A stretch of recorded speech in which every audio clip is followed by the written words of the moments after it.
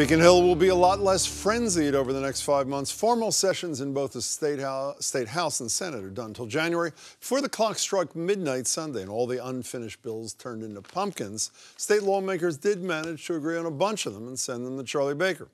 Included were that equal pay bill we talked about last night here on the show, a renewable energy compromise, new regulations on ride-sharing companies like Uber and Lyft, and an economic and job creation bill which caused some controversy because what it didn't include were those new taxes on Airbnb-type rentals. As for others that didn't make the cut by the time the clock ran out, fingerprinting for Uber and Lyft drivers, non-compete reform, and paid family and medical leave for everyone. House Speaker Robert DeLeo joins me. It's really good to see you. It's good to see you, as always. You hate quizzes? I do. Let's start with one. What is today the anniversary of? Today, August 3rd. Mm-hmm. I'll give you a hint. It involves you. It was 1 year ago. My operation. Exactly. How are you? I can't believe you look that. fabulous. Today is the 1 year anniversary. I can't believe I know and you don't.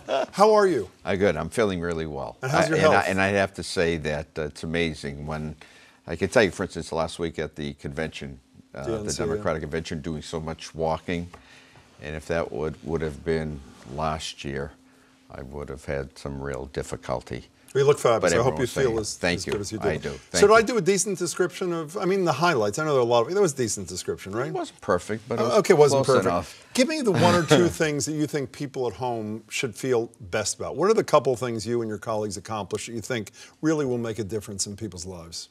I think the good things that we did, I think in substance abuse legislation, that was included as part of the budget. I feel very good relative to the pay equality legislation.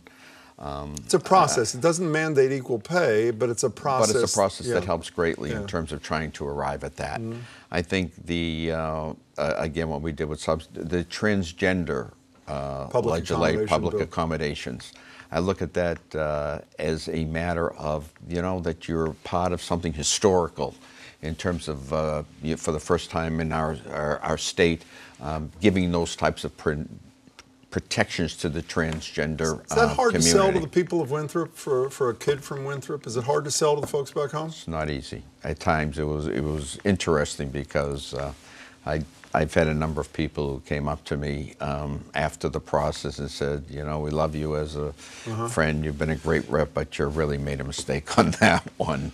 So it was. I think what we did on early education, the importance of early education really cannot be overstated. I think, again, addressing that in the budget was important. I think with some of the things that you had mentioned, in particular the energy legislation, which brings more, renewable, cleaner forms of energy. A guy who's here from time to time, Bill Evans, the Commissioner of Boston, who I assume you have a lot of respect for, and I do too. I do too. I thought really unhappy there's no fingerprinting in the ride-sharing thing. He said you and your colleagues put corporate profits ahead of public safety. I mean, he knows his business. Why do you think you know more about public safety than the Commissioner of the Boston Police Department? Well, first of all, obviously there are a whole host of folks involved in, police activities in addition to Boston. A lot of the chiefs aren't happy with no fingerprinting. But I will tell you that for the most part, I don't, except for Boston, that's been the only place where there was discussion of any fingerprinting. Because they fingerprint cab drivers. So what I felt was whatever the cab drivers had to do, that's exactly what should happen. But they fingerprint them in Boston. In Boston now, but that's only considered for the past 6 months. Where was Boston? It was only when we started to talk about Uber and Lyft that all of a sudden fingerprinting came into vogue. But today they are fingerprinted. Well, we'll see what the future holds in terms of that. I did a thing the other night, which I'm sure would aggravate you if you had seen it. I don't get this go home for 5 months things. And I know, I know you fairly well. I know you're going to work during the period. There are no formal sessions, though. 2/3 of your colleagues who are running for re-election don't have any opponent. So that rationale is ridiculous. Why don't you stay in session except for a summer recess, a Thanksgiving recess? Why the 5 months off? Well, first of all, we are in called informal sessions, which means there are still matters that can be done as long as there is no formal objections. Right, but if one person objects, you can't do it. But I will tell you, one of the major reasons was, the outcry from the general public. The general public was very concerned, especially during election years, for the so-called you know, the election year cycle or the cycle before, in terms of what was going to happen during some of these sessions. So it was the outcry of the public that we had changed. We're originally in session just about all year round. So you think they want you not working during this period? They consider the so-called lame duck sessions that they are very concerned about. How's the governor done in his first year and a half? You seem to have a pretty good relationship with him. I think he's done great. I think he's done fine. I think the relationship has been a good one. And, you know, quite frankly, I think if you look at our body of work the last 2 years, the governor, the Senate, and the House, I think that you'd have to say that we had a very successful 2-year cycle. You ever voted for a Republican? Have I ever? Yeah, ever. Not that I can remember. Would you consider voting for Charlie Baker when he runs for re-election? I'd have to see who the opponent is. But the mayor told me he's never voted, Mayor Walsh, he's never voted for a Republican. It is, quote, possible that he'd vote for Charlie. Is it possible you would too? I think it would be very difficult for me to vote a Republican. But why, if he's doing a great job? But I'd have to say that he would be a person that I would probably consider.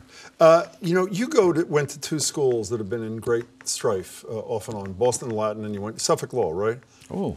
And I've done a lot of research on you. I'm just going to say, you're the first I know person. August 3rd. You don't even know the anniversary. Have you been tempted to, I mean, it seems to me, particularly, let's just stay with Suffolk. I mean, there's racial strife at Boston Latin. They hope they've begun to resolve that. Suffolk is like there's no adult in the room. I mean, it's almost as if the Suffolk board has said, let's see what we can do to make sure that nobody wants to send their kid here. Chaos. Have you been tempted to say, we need a grown-up, maybe I'm the grown-up, meaning you, some grown-up should get between Margaret McKenna, who's now the outgoing president, and this rogue board. Has that ever occurred to you? It has, and actually I would have to tell you that I've even had some conversations with some of the folks at Suffolk. Not so much to take over any position or to get involved, but just to get my opinion on things. And one of the greatest concerns that I have, although it wasn't the university I went to, was the law school. I know that. But having said that, what concerns me obviously is that you take a school which I think provides a good education, and because of what has been going on, a childish play, if you will, in some cases. I think it's hurt the reputation of the school. Do you think it was wrong to dump McKenna? First woman president? I've never had any problems, actually, in my dealings with McKenna. Was it a mistake to dump her? I don't, you know, they keep on talking about the latest situation in terms of what they have on her, and I have no idea what it is that she did wrong. Before you go, you told me when you were here with Stan Rosenberg, Senate President, a couple of months ago or whatever, you supported having the millionaires' tax, as it's called, on the ballot, which would raise $1 billion and something on people who make more than $1 million a year. Which I voted for. I know you did. In the Constitution, will you vote for it when if it's on the ballot? I probably would. So, if you vote for it, it's reasonable for me to assume that you think the state could use that extra $1.5 billion a year. And if you believe it could use the extra $1.5 billion a year, why have you sided with the governor and taken a no-tax stance? You think, what is it, let the voters raise their own taxes even though you think we need a tax increase? No, what I'm saying is I think that tax increase is a whole lot different than, you know, a tax on, whether it's a sales tax, whether it's a tax on soda or candy bars or, you know, whatever it may be. That particular tax, I think, is a whole lot different in terms of the... Who gets taxed? Who's going to get taxed. So you do acknowledge that we need more tax money to do what you think needs to be done in the Commonwealth?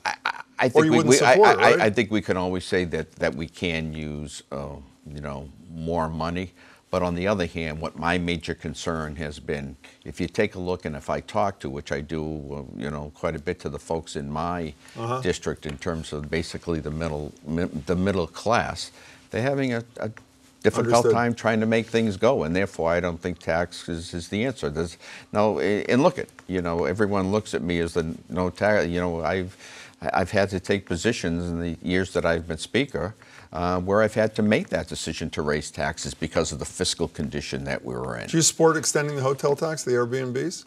The governor was for it before he was against it. He told us on the Not radio. until we get some. Look, I thought that was a great tax in the sense that I never had an industry come up and said that they wanted to be taxed.